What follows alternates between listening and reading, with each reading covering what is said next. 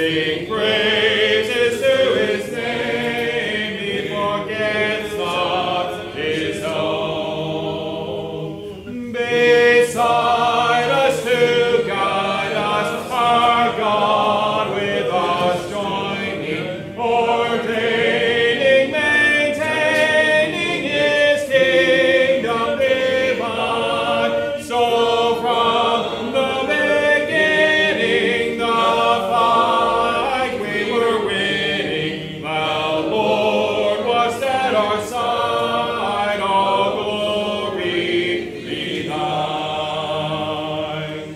We all do extol thee, thou leader triumphant, and pray that thou still our defender wilt be. Let thy congregation escape tribulation, thy name be ever praised, O Lord, make us free.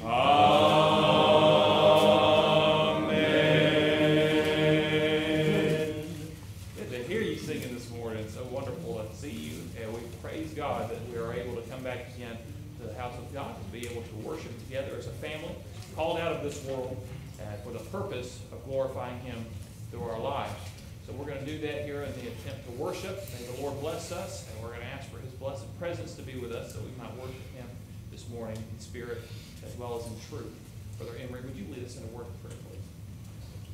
Holy, content to praise you for singing worship, coming before you from grace and to hear your word and preach it to everyone. We ask that you might pour your spirit out upon us, might be pleased with our attempts to worship you, that this might be a time when we give you great glory.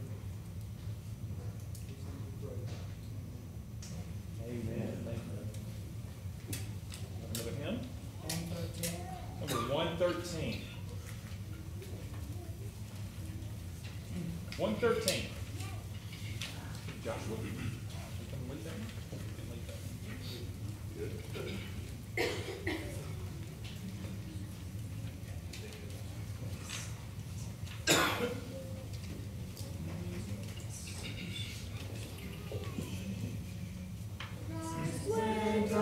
Building to prepare, not made with hands. It will be decked with jewels rare, not made with hands. I know, I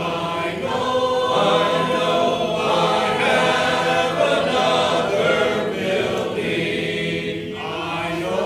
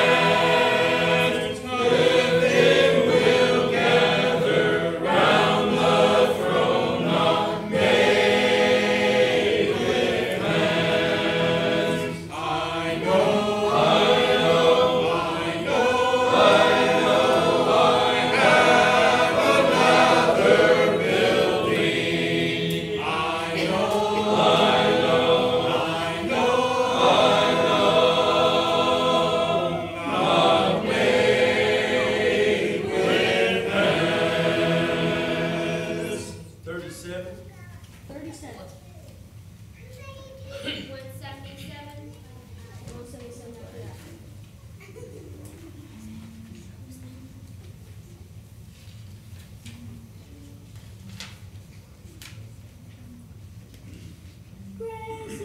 Praise Him, Jesus, our blessed Redeemer, sing over His wonderful love proclaim. Hail Him, highest archangels in glory, strength and honor, give to His holy name. Like a shepherd, Jesus will guard His children. In His arms He carries them all day long. Praise Him, tell of His excellent greatness. Praise Him, ever a joyful song. Praise Him, Jesus our blessed Redeemer. For our sins He suffered and bled and died. He our rock, our hope of eternal salvation. Hail Him, Jesus the crucified. Sound His praises, Jesus who bore our sorrows. Love unbounded, wonderful, deep and strong. Praise Him, tell of His excellent greatness. Praise Him, ever a joyful song.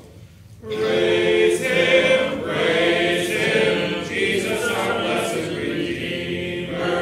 Heavenly portals loud with hosannas ring. Jesus Savior, reign forever and ever. Crown Him, prophet and priest and king. Christ is coming, o'er the world victorious. Power and glory unto the Lord belong. Praise Him, tell of His excellent greatness. Praise Him, ever a joyful song. 326. What was the number? 177, I think, was next. 326. 177.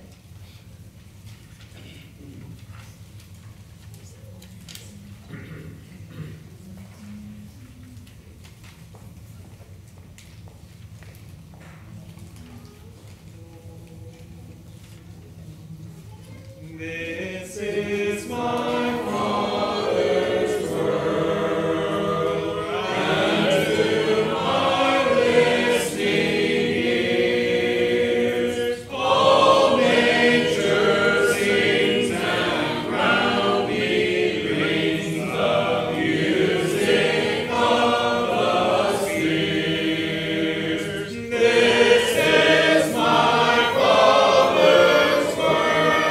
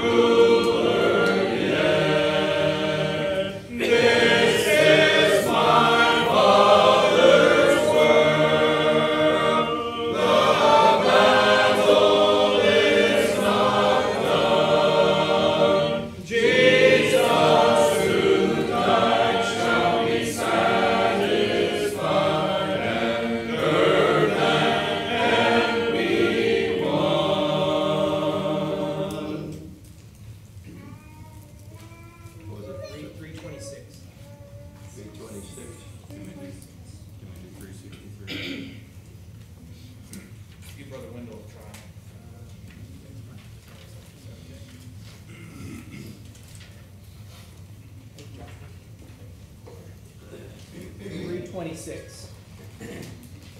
7-year-old to a 55. Not quite, 55. 326. Brother Anthony starts on that. Brother Paul, Shackled by a heavy burden, ye the guilt and shame, let the hand of Jesus touch me, and now I am no longer lost. Oh, He touched me, and oh, the joy that floods my soul. Something happened, and now I know He touched me and made me whole. Since I met this blessed Savior, since He cleansed and made me whole,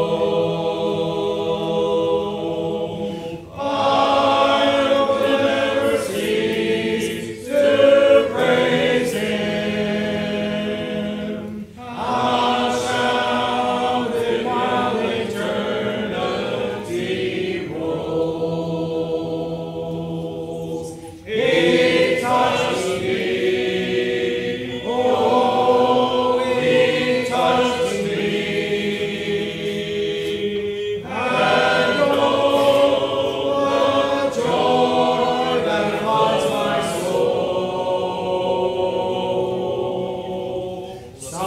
Something happened, and now I know He touched me and made me whole. 325 is up there. 325 and then 606. Oh, 327, is that, okay. 363. All right, I think you had 363 first, right? All right, so 363. Right. 363.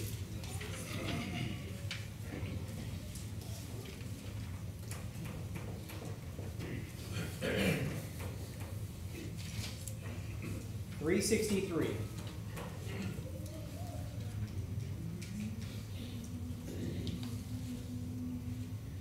Some glad morning when this life is o'er, I fly away to a home on God's celestial shore. I will fly away. I fly away, oh glory. I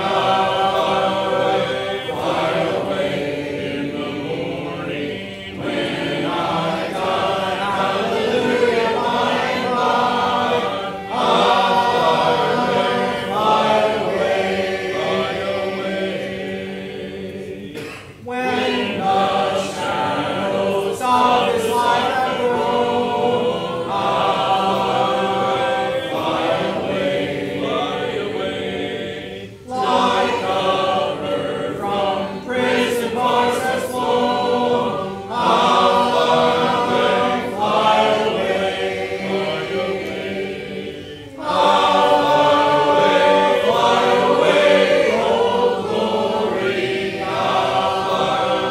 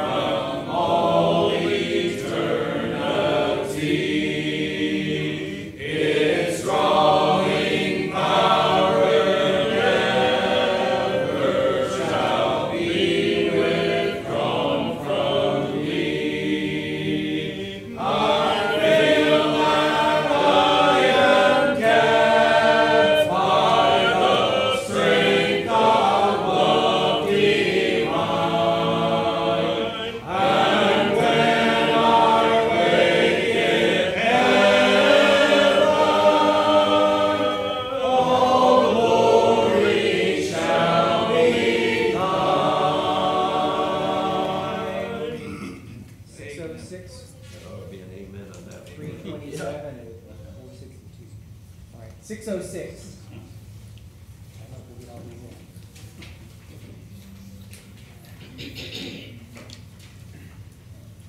606.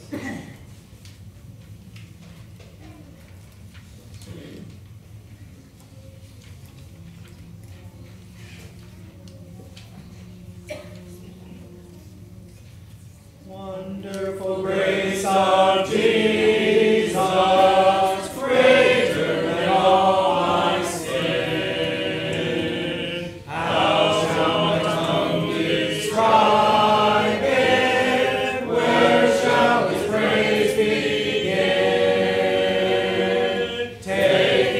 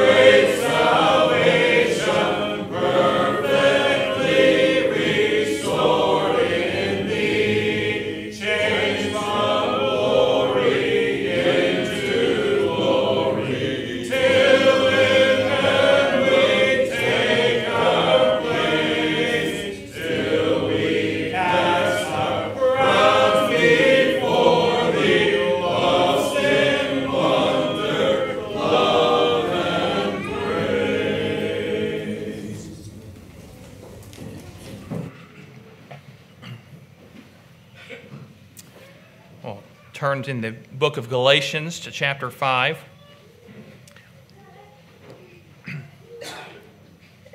Book of Galatians chapter 5.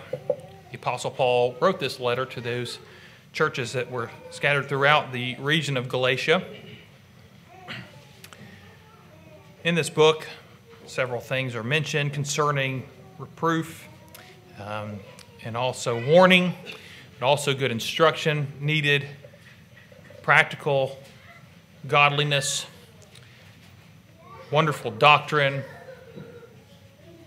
clearing up confusion. There's just a number of things that this book addresses that the Apostle Paul mentions here. But we want to read about this very special part of Galatians known as the section on the fruit of the Spirit. So we're going to read here Galatians chapter 5, verse 16 through 26. Galatians 5, verse 16 through 26. This I say then, walk in the Spirit, and ye shall not fulfill the lust of the flesh. For the flesh lusteth against the Spirit, and the Spirit against the flesh. And these are contrary the one to the other, so that ye cannot do the things that ye would. But if ye be led of the Spirit, you are not under the law. Now the works of the flesh are manifest, which are these: adultery, fornication, uncleanness, lasciviousness, idolatry, witchcraft, hatred, variance, emulations, wrath, strife, seditions, heresies, envyings, murders, drunkenness, revelings, and such like, of the which I tell you before, as I have also told you in time past, that they which do such things shall not inherit the kingdom of God. But the fruit of the Spirit is love, joy, peace, long-suffering, gentleness, goodness, faith, meekness, temperance. Against such there is no law. And they that are Christ's have crucified the flesh with the affections and lusts. If we live in the Spirit, let us also walk in the Spirit. Let us not be desirous of vain glory, provoking one another, envying one another. May the Lord bless the reading of His Word this morning. There's definitely a lot of things that are mentioned here. The lists that the Apostle Paul gives, some of these things are indicative of death. Some of these things are indicative of life. And so when we talk about the fruit of the Spirit, we oftentimes associate it with an evidence. And that's what fruit is. Fruit is an evidence of something. I've said to you before that when Jesus Christ came to this earth, He didn't come just to make bad men good. He came to make dead men live. And so we see that there is something that's even more superior than just being a good person, right? The question is, are we living people? And you say, well, that's a ridiculous question. Aren't we all here breathing and aren't our hearts beating? We have evidence of life, right, that we are alive. And that's exactly my point, though I'm not speaking just about a carnal life. I'm not talking about your natural life being, evident, though that it's clear. We're all sitting upright this morning. Nobody is keeled over. Praise God for that. We're thankful for that, right? How terrible that would be. But nevertheless, we understand that there is evidence. When there's evidence of life, we rejoice in that, don't we? We're thankful for that. I'm thankful to see you all alive this morning. But there's also evidences of life that we need to take note of and that we need to be aware of, right? And this evidence that the Lord gives of the life of the Spirit of God within us. And so this here, He's brought to us to our attention that there is a fruit of that Spirit. Now, the doctrine of the regeneration. This is a very important doctrine. I don't know if there ever goes a Sunday that I don't mention about something about regeneration, about that new creature, the one that we just sang about. How it is the Lord finishing that new creation within us, as Wesley wrote in that hymn. That God Himself has begun a work in you. The Bible tells us that He will finish that work which He has begun in us, and that work that He's going to finish we expect that to happen when Jesus Christ returns. But when did He begin this? Well, He began that work of regeneration, that new creation, that giving to us a spirit of life at the point when the Spirit of God, by grace, came and abode in our heart, right? Making our heart clean, making our heart new. He takes an old, stony, carnal, flesh, sinful nature heart, and He plants into us then a new heart, a new living, beating heart for God, if you will. A spiritual heart, though, it is. It's the center and the seat of the soul in which the Lord has given to us also. So this Spirit that He has given to us, this new heart, all these things are a part of this new creation. And so if it's alive, then we might also see evidence of it being alive. And here the Lord is telling us through the Apostle Paul that there are some evidences that we can see in one who has been born or has been made new by this Spirit of God. Now, there's certain evidences that we just read too, that old flesh nature, though it's dead, is still alive and apparent, right? And we see these things not only in our world today, but also celebrated in our world today. Things like idolatry and witchcraft, adultery and fornication, uncleanness and lasciviousness, hatred and variance, emulations, wrath, strife, seditions, all those things he mentions through verses 19 and 21. He lists off those things. Those are the things of the lust of the flesh. Now that flesh that we have, this is what we've inherited from Adam. The man who was in the Garden of Eden, the first of God's creatures, right, of human creatures. And when He made Adam, He made him to be upright and good.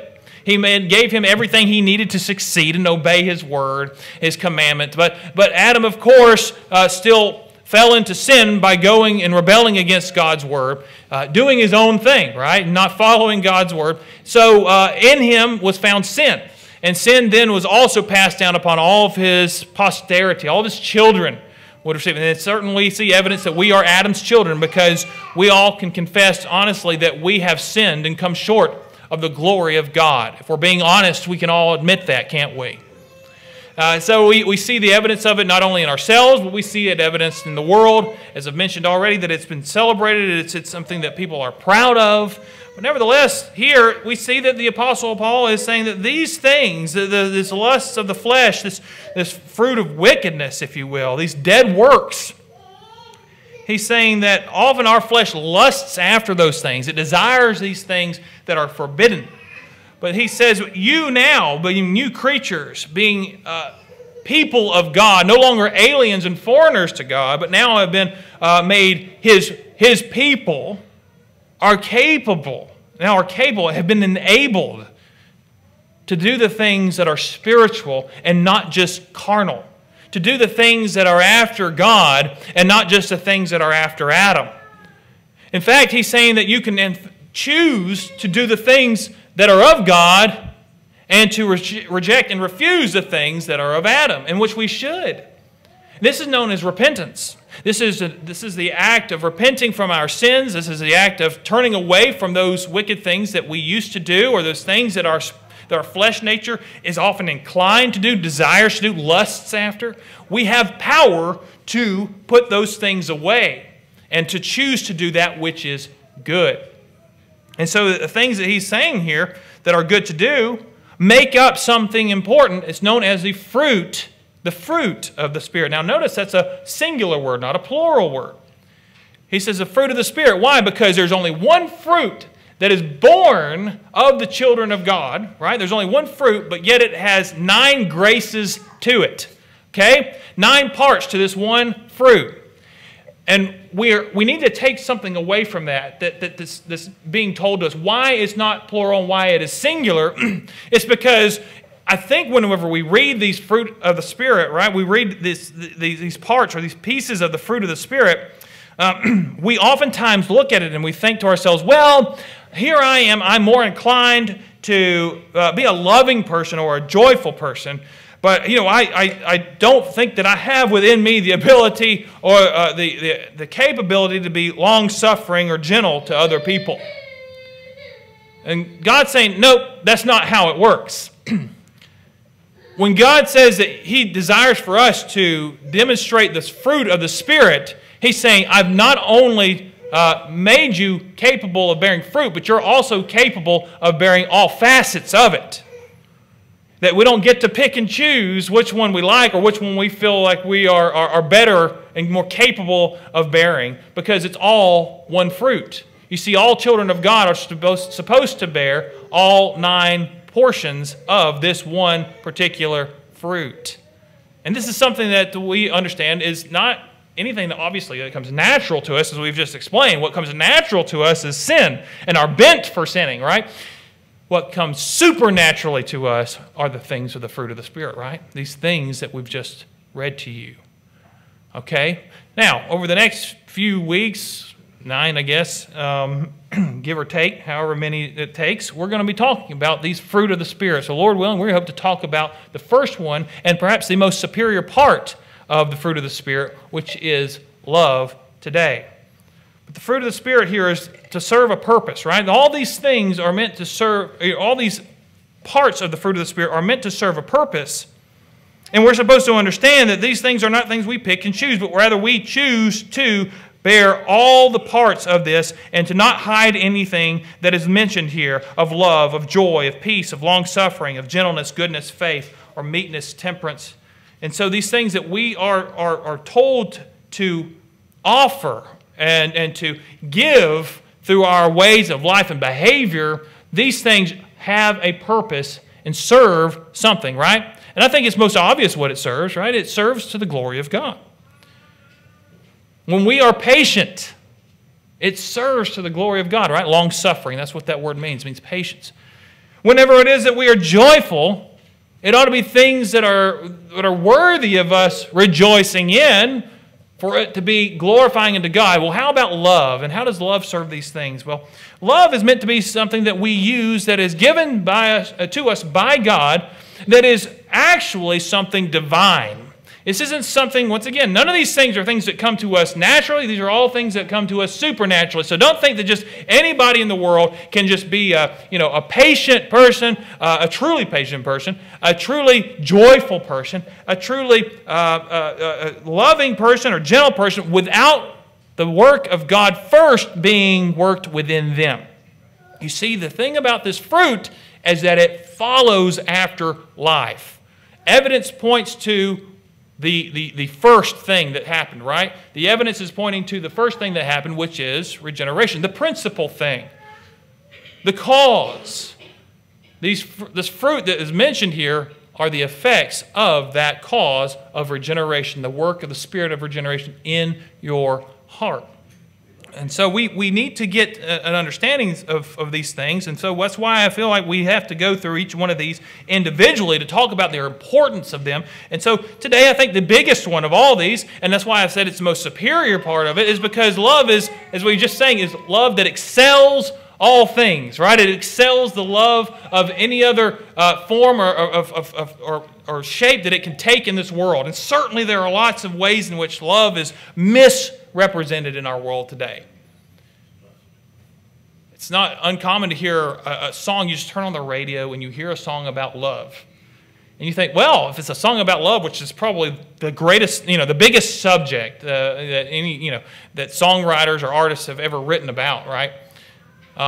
Love, you turn on the radio about love, and you hear a song about it, and you think to yourself, well, certainly I'm going to hear about a good subject, but then you hear what follows after the words love is mentioned, and it's oftentimes things that are, disgusting, or things that are certainly contrary to God's word, whatever it might be.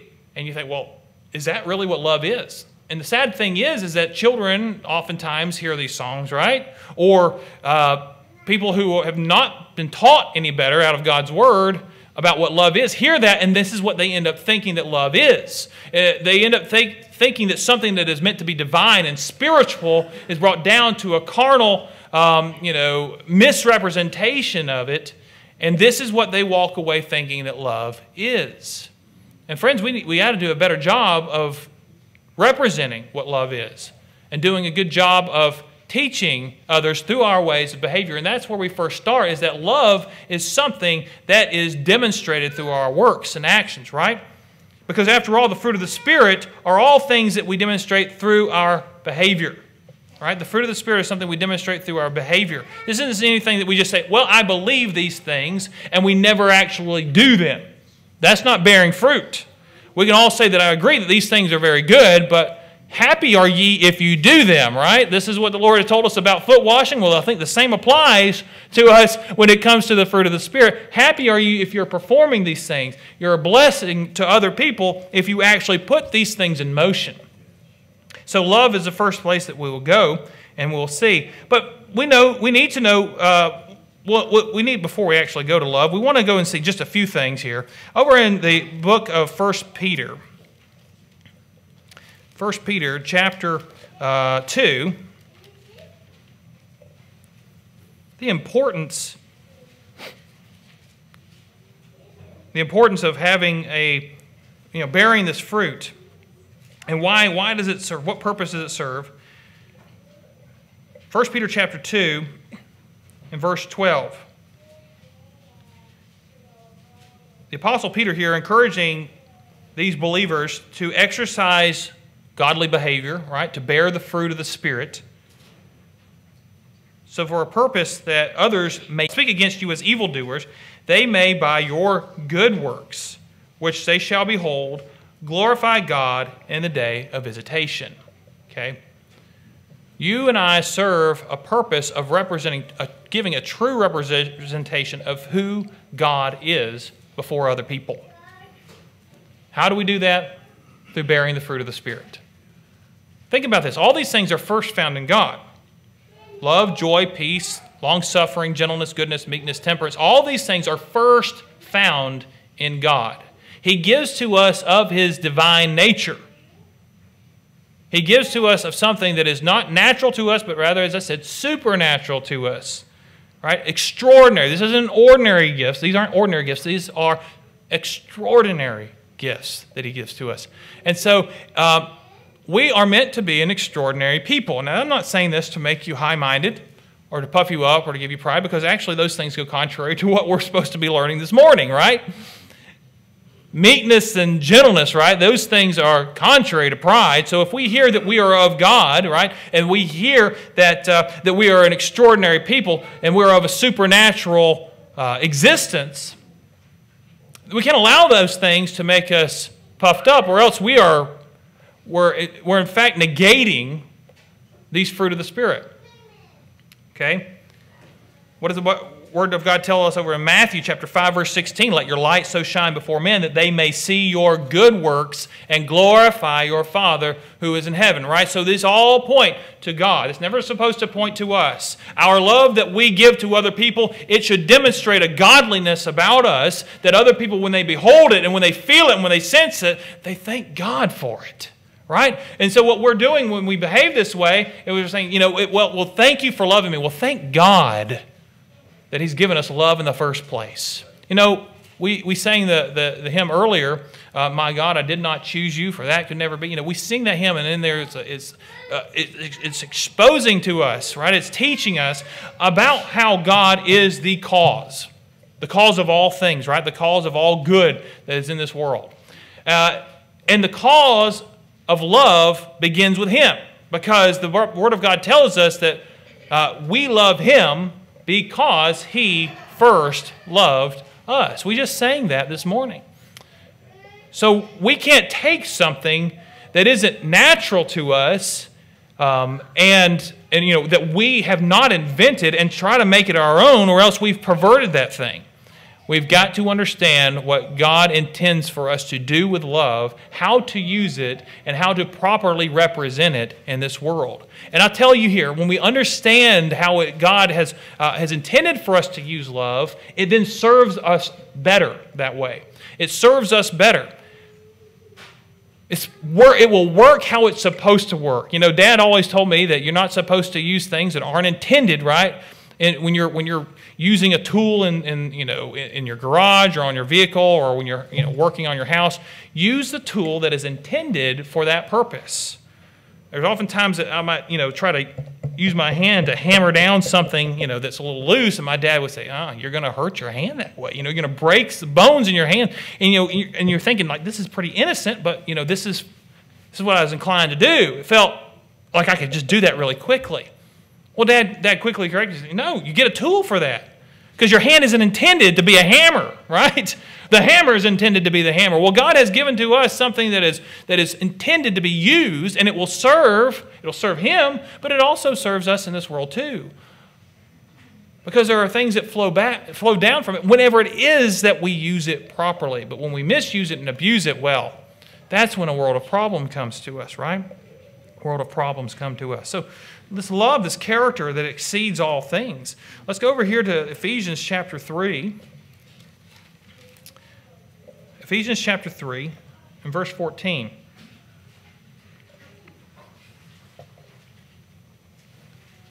This love that we are supposed to demonstrate, right? This putting in action, this preference of others and giving to others our charity, which is how it's described in 1 Corinthians chapter 13. This word is used, charity. We're going to go there in just a second too and see what love is, what charity is, and what it isn't.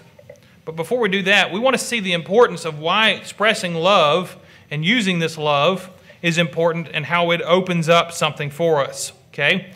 Ephesians chapter 3, verses 14 through 19. For this cause, the apostle here writing to the Ephesians, for this cause I bow my knees unto the Father of our Lord Jesus Christ, of whom the whole family in heaven and earth is named. That includes all the elect of God, right? There's no one here that's left out in terms of the elect of God. I'm here on earth, but I've got loved ones in heaven. You do too, who are in heaven, and God's children that are there. We're all part of the same family. He says here, for this cause I bow my knee unto the Father of our Lord Jesus Christ, of whom the whole family in heaven and earth is named. God's elect in heaven and in earth. That He would grant you, according to the riches of His glory, to be strengthened with might by His Spirit in the inner man. Okay, we just talked about that inner man. It's talking about the spirit of regeneration that has been worked within you. You are a new creature. That's that inner man that he is referring to there. Verse 17, that Christ may dwell in your hearts by faith, that ye, being rooted and grounded in love. Rooted and grounded in love. You see what love is? Love serves to be an anchor for us, right? To rooted and grounded in love. Well, in love for who? Well, first of all, for the love for our God, right? Love of our Savior. We can go back to the Old Testament and read in Exodus chapter 20 about all these things that are listed there that you're not supposed to do. Right? Thou shalt not steal, thou shalt not covet, thou shalt not bear false witness, thou shalt not commit adultery, honor thy father and thy mother, right? Thou shalt not make unto thee any graven images, thou shalt not have any other gods before me. There's a bunch of things there that you're either supposed to do or not do. But where is love ever mentioned in any of those 10 commandments? Right? When Jesus arrives, right, here on earth, he says that the whole of the law and the prophets are all summarized in 2 commandments. 2 commandments. And the first one, he says, is to love the Lord thy God with all thy heart, with all thy soul, with all thy strength, and with all thy might. Okay? He understands that this is given to a people who are capable of loving Him. So if it is that you are not loved of God, there's no way that you're going to love Him. You know, the dead natural man does not desire to love God. The person who is reprobate in their way of thinking and their way of behavior has no desire to love God, doesn't give a care about God, right? Doesn't care at all about Him. But you this morning, if you care to know more about your God, I tell you it's because He first loved you. If He has called you this morning and you feel that burden upon you to come and worship Him and to acknowledge Him and to thank Him for the blessings that you've received, it's because He has enabled you and made you able to do those things of serving Him and worshiping Him this morning and giving thanks. You see, He is the cause of your life. And so if you love Him this morning, it is because He first loved you. And so you're going to be rooted and grounded in this love for Him. But that's not also what you're rooted and grounded in. You're also rooted and grounded in that second great commandment, which is to love your neighbor as yourself. Right? Yes, that vertical love, and now we have the horizontal love, right? This is the one that we give to God, and then there's the one that we give to each other. And so how do we know how to do that? Well, God has taught us. Yes, you're taught how to love. And so you're taught how to love others by the way in which God loves you. You see that Christ demonstrated that love all throughout his ministry, publicly, and in the greatest of ways when it is that he gave his life for us. You see the example that is laid before us and how that is a mighty big example, right? It is a mighty big task that we have before us. But yeah, this isn't something that someone holds you at gunpoint and says you have to do it. This is something that rather I feel that we are compelled by the Spirit of God to do. We are led rather by him to do this, to love one another. But when we do it, friends, this is doing something within us. It's rooting us and grounding us in him even deeper, right? And our love for him grows deeper because our love has got to grow. His love for us has always been constant at an everlasting level, right? Constantly at an everlasting level. His love for us is eternal. It's unending. He's always loved us. There's never been a time in which he hasn't loved us. He's always loved us. But our love for him can and needs to grow. And so this is where our roots begin to grow deeper and deeper and deeper. But we have to understand how important love is and the part that it plays in our lives. And this is also important here that we read further on. It says in verse 18, that's where we've been rooted and grounded in love, that we may be able to comprehend with all saints, right? All of us together, because we're all working to grow in love, that we may be able to comprehend with all saints what is the breadth and length and depth and height, and to know the love of Christ which passeth knowledge, that ye might be filled with all the fullness of God. As our love for Christ grows, and our love for brothers and sisters grow, right? Our fellow brothers and sisters grows, this opens up. This opens up our Lord, right? And what I mean is that we begin to learn more about him, and our depth for him and our knowledge of depth, the depth of knowledge, rather, I should say, for him grows and it gets larger, it expands. The more you love your brothers and sisters, the more you're witnessing and seeing in this dark and dreadful world at times, the more you're beginning to see the great love that your Father has for you. And not only that, but it helps to show other people the great love that the Father has for them too, that their Savior has for them. And then whenever you see it opening up, when you see brothers and sisters alike loving one another, and when you see that their love for the Savior is growing as well, then you begin to experience God in a deeper way. The key is love. This is what it's always been.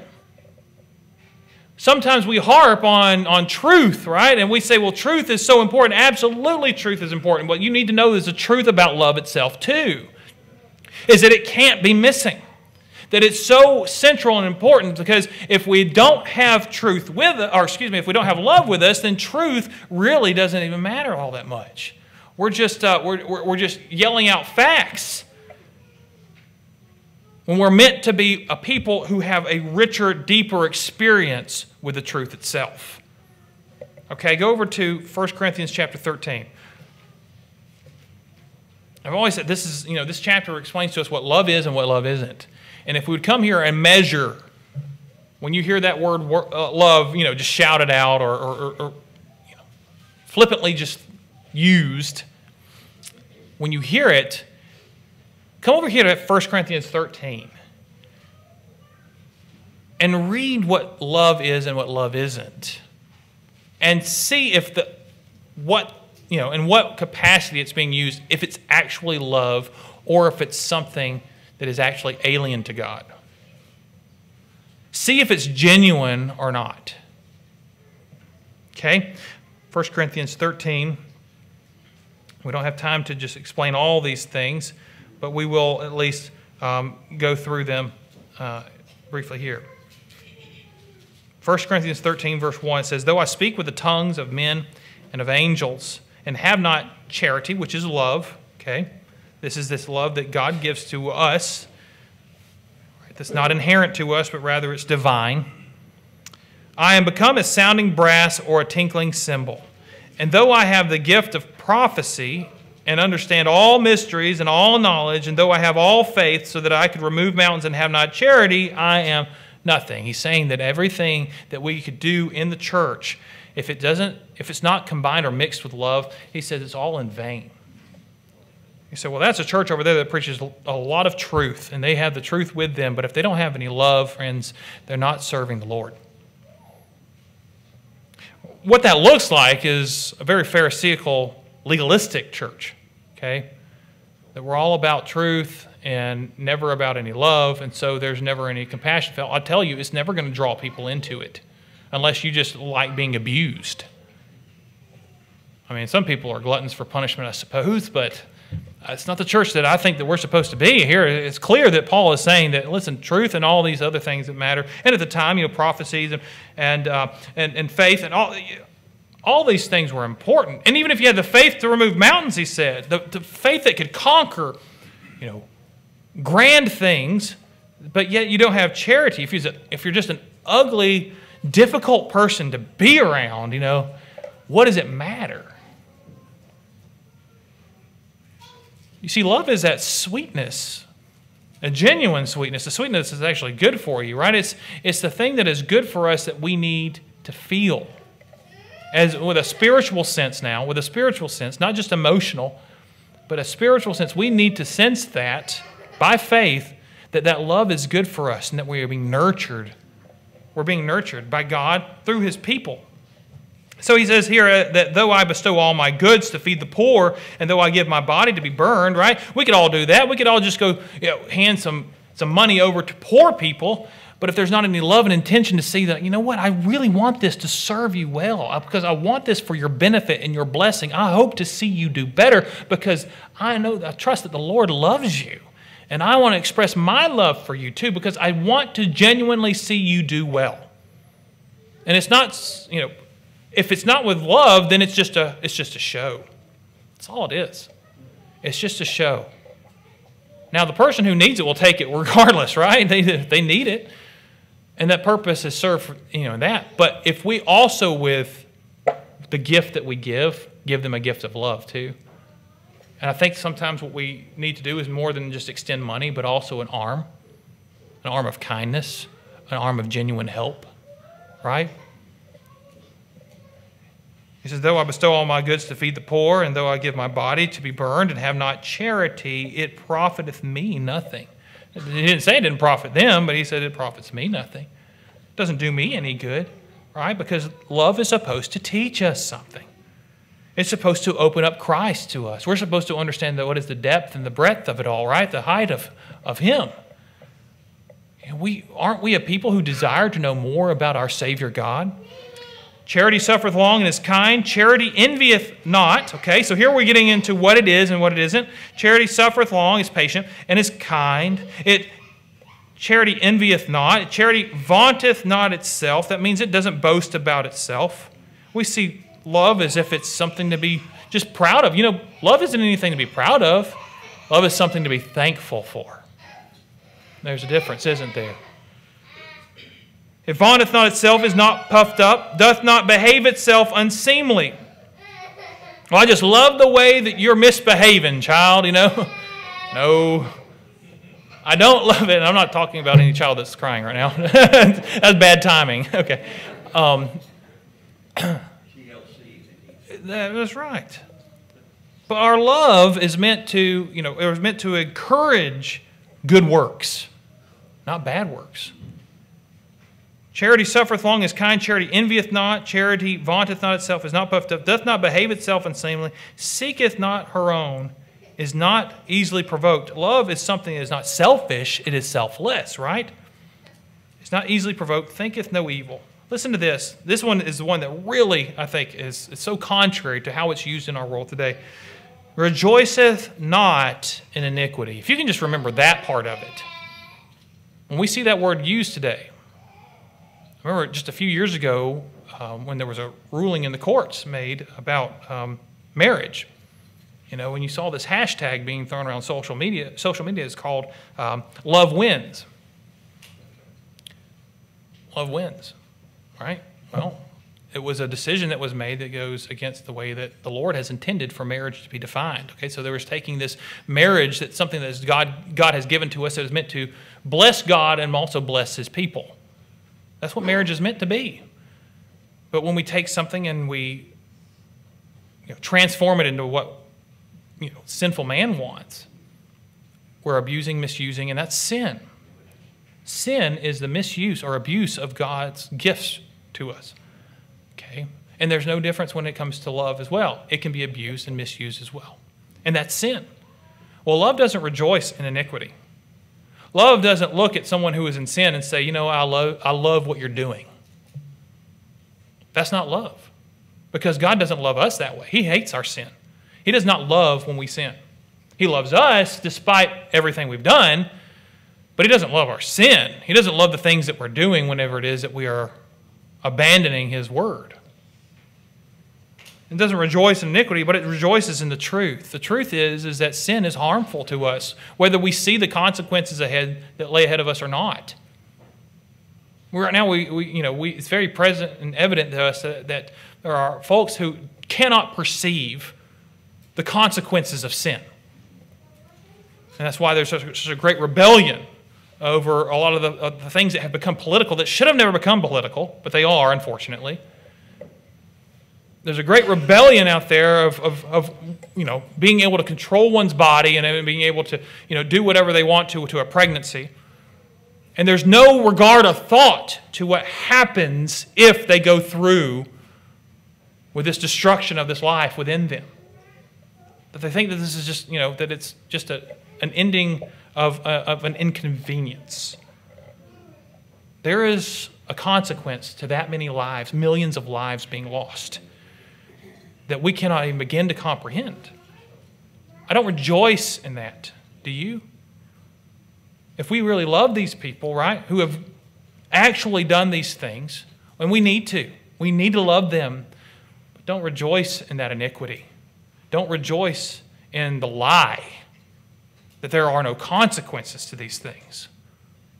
Because love doesn't rejoice in those things. Love tells them, there's a truth to this, but there's also a God who can overcome these things for us. There's a pain that is felt, right? And not just, I'm talking about these real matters that our country has faced over the past few weeks and months and years, but it can be applied to anything. It can be applied to anything. Love and charity itself,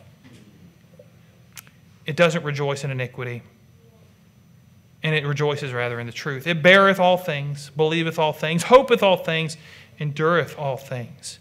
Charity never fails. And that's the thing we need to carry with us most. You'll never go wrong if you just love God's people the way Christ loves them, right? Despite all the other things they've done, just love them with the love that the Lord Jesus Christ loves them. And how does He love them? Okay, we'll go over now to John chapter 13. John chapter 13. The Apostle John wrote about love perhaps more than anybody in the Bible. Okay? He loved the subject of love. He highlighted it in his gospel account, and he mentions it probably more than any other word in his first epistle. And so here over in John chapter 13, verse 31, it says, "Therefore when He was gone out," that is, Jesus said, "Now is the Son of Man glorified, and God is glorified in Him. If God be glorified in Him, God shall also glorify Him in Himself, and shall straightway glorify Him. Little children, yet a little while I am with you. Ye shall seek me, and as I said unto the Jews, whither I go, ye cannot come. So now I say unto you, a new commandment I give unto you, that ye love one another, as I have loved you, that ye also love one another.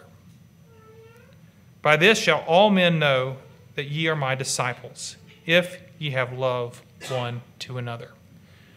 Notice who He's directing this love to. He's saying, this is a new commandment that I'm giving to you, and you are meant to love one another. How? As I have loved you. We go on in chapter 15 to find out that there's greater love hath no man than this. Right? Greater love hath no man than this, that a man lay down his life for his friends. He says, "Ye are my friends, if you do whatsoever I command you." Okay? His commandment is just been presented to us, right? This new commandment He just given, just been presented to us. And it's to love one another as I have loved you. Love Him to the point that if it came down to it, you would be willing to give your life. You're willing to give your life. Because that's the point in which Jesus Christ loved us, isn't it? Can we argue with that? Can we argue that Jesus didn't love us enough to give His life for us? He absolutely did love us to the point of death. He didn't regard death as being something that was, too valuable, right? His life being too valuable in order to not lay it down for us and not love us with that. But He did. He loved us even to the point of death. As John wraps up his epistle, he says He loved them to the end. Okay? Well, it doesn't mean that his love has ended for us. What does He mean? His earthly time. He loved them to the very end of this earthly time. And guess what? He's still loving us now. He's just loving us from a throne in glory. So the fruit of the Spirit of love comes with this understanding, right? That if we're going to love, it's to a point that's more extreme than just what's sung about by, Paul McCartney, okay? Than what, or any other pop singer these days is singing about. Paul McCartney wrote a song about silly love songs. All we need is another silly love song. These silly love songs he's talking about, he's like, what do they all stand for? He said, and then he says, I'm going to write another one for you, right here, and I love you. And he's singing about his wife. That's wonderful. That's good. But what we need, right, is our people who are willing to love to the point that they're willing to lay down their lives for someone, even if it would be a complete stranger. That's mind-blowing, isn't it? Well, I find that there's no difference in extremes. There's no sense of real extreme with it. There's only one type of love and how it's defined. Because Christ said, love one another as I have loved you. I'm not saying that, you're there yet, or any of us are there yet. This is something, obviously, we've got to mature in, isn't it? And we can all agree with that. We've got to grow in this. We've got to grow in this. But this commandment, nevertheless, is true, and it stands, and it's good for us. John wrote about it again. He said, a new commandment give I unto you. But then he says, this is no new commandment. Because what does he mean by that? He says it's a new commandment, but it's not a new commandment. What he means by that is that it's a commandment that is given to us that we love as Christ loved, but in fact, it's been shown to us all throughout history that God intended to give love to us all throughout history and shown this commandment through Christ. Now, verse 35 is perhaps the most important of the verses, at least for us this morning. By this shall all men know that ye are my disciples, if ye have love one to another. People aren't going to know that you're Jesus Christ's disciples by any other way, not as He's truly meant to be represented. You're not going to be known as Jesus Christ's disciples, not properly at least, by how fiercely we fight for truth. You're not going to be known by how beautiful our singing is, or how many church members we might have here, how much money you make, by how successful you are in your career. We're not going to be known as Jesus Christ's disciples by how correct we are. The way that people will know that we are Jesus' disciples is when we have love one to another. Because this is how it is that God was intending for us to represent Him in this world. A willingness to lay down life for one another, to offer sacrifices that are pleasing unto God, to bear the fruit of the Spirit that shows forth the love of God within us. Properly defined, beautifully given, accurately represented for the glory of God, letting your light so shine before men. Is this a tough subject? It's a tough subject to speak about love. It's not easy to define. What we have to do is we have to truly tear down a lot of the things that we've been taught about what love is, and we have to see it personified in Christ. If you ever get confused about it, go look and see how Jesus loved. There's your example. I may have done a bad job this morning of explaining it to you, but at least you can turn to Scripture and see it personified in Christ. The Bible tells us to love the Lord but not to love this world. Love not the world, neither the things that are in this world. Okay? Why? Because these are the things of the lust of the flesh. That's over in 1 John. We don't have time to go there, but you could go read it for yourself there. Love not the world, neither the things that are in this world. Our love is supposed to be properly directed. It's supposed to be directed to things that are of heaven, right? Not of things of this earth. Why? What sense does it make to give something that is so important, something that is so great, something that is divinely given to you, and to waste it upon things that shall perish when the Lord returns? Why waste it on something that you can't carry with you into glory? When we love the world so much, we are not representing to other people about this divine change that has happened within us that shows us that we're not of this world, but rather we're of heaven and citizens, and that we have an expectation that Jesus Christ is returning. If we have an expectation He's returning, then we need to let go of the things of this earth. Not get so comfortable with them. Our walk in discipleship is actually a letting go of this world and a holding on tighter to the things of heaven and what we expect. And not only that, but does this look like a hand of praise to you? This to me, this looks like someone who is just greedy and full of lust of the flesh. We praise the Lord with open hands because we're ready to receive blessings from Him, right? We praise the Lord with open hands because we want something to be given to us, the affection of heaven, where it is that our treasure ought to be laid up. We want more of the love that He has to give to us because that's the crown, friends. That's the crown of glory. Is that love that excels all love is what drove our Savior to die for us, to bleed for on this cross for us. The love that He had for you before the foundation of the world. And the love that He will last all throughout eternity. You know, He tells us that there are things that shall pass away. Now abideth these three, faith, hope, and charity. But the greatest of these, He says, is charity. Why? Because charity never fails. Charity never goes away. Charity will always be there. The love that God has for us will endure throughout all eternity. Faith and hope, those things shall come to a completion. But not love. Love will exceed and excel and endure. That's the kind of love we ought to have for one another, because there is no other love. Anything else is just a like or an affection or a lust. Remember that. Even the birds know how to show natural affection. Even a mother who is reprobate and wicked in her own intention knows how to show affection to a child. And praise God for that natural affection which He gives to even nature itself, right? He gives that so that these offspring can live. And praise God for the mother, even though that she was perhaps wicked in her intentions and that she didn't, but she at least had enough natural affection to know to keep her child so that it could be given to someone else who could actually love it with a godly love. The sad thing is there is coming a time, and I think we're in a time right now, that Romans chapter 1 speaks that they will be without natural affection.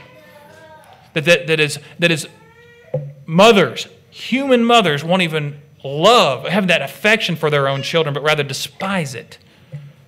Oh, friends, the love that God has for us excels. It is beyond natural affection. It's more than just emotion. It's a self-sacrificing, pure, enduring, and endless thing that God has enabled us to give to one another. Let us love with that love, and let us also let our light shine before men, that they may see your good works and glorify your Father who is in heaven, bearing that fruit. Okay, we'll have a hymn at this time. 270.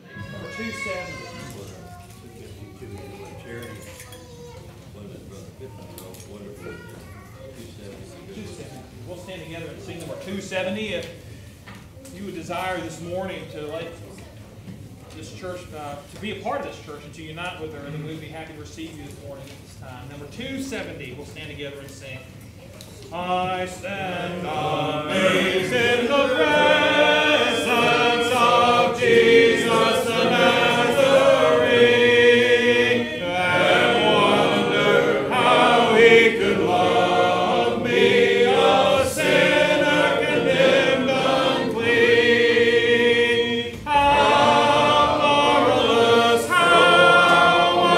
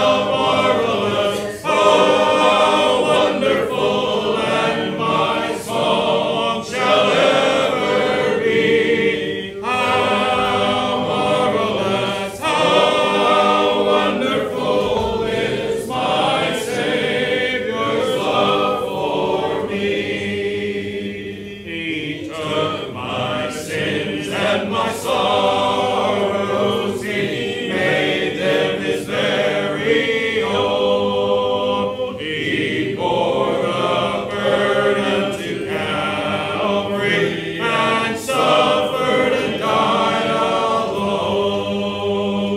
How marvelous, how wonderful, and my song shall ever be. How marvelous, how wonderful is my Savior's love for me. When with the ransomed and glory His face I at last shall joy through the ages to sing of His love for me. How marvelous, how wonderful, and my song shall ever be. How marvelous, how wonderful is my Savior's love for me. It exceeds all love, friends. And so, like I said, there's our example given to us in Christ. It's the only way we'll be able to comprehend or love the love that God has for us is by looking at Christ, looking at Him. And may we grow in that love too. I know we're all working together to grow in that. It's part of it, friends. It's part of being disciples of Jesus. We'll have a conference here in about 10 minutes or so. So if you're a member of this church, it's good to stay and participate in this and our business that we have to do. Anything else to mention before we dismiss?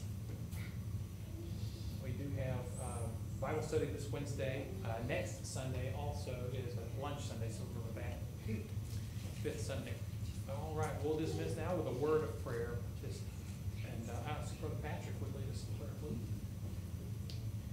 Dear Lord, we're thankful for what we've heard this morning, dear Lord, your love. Your love is far greater than we could ever imagine, dear Lord. You loved us with a perfect love, an everlasting love, an unconditional love. Yeah. Dear Lord, that no man or no event of life could ever take that away, dear God.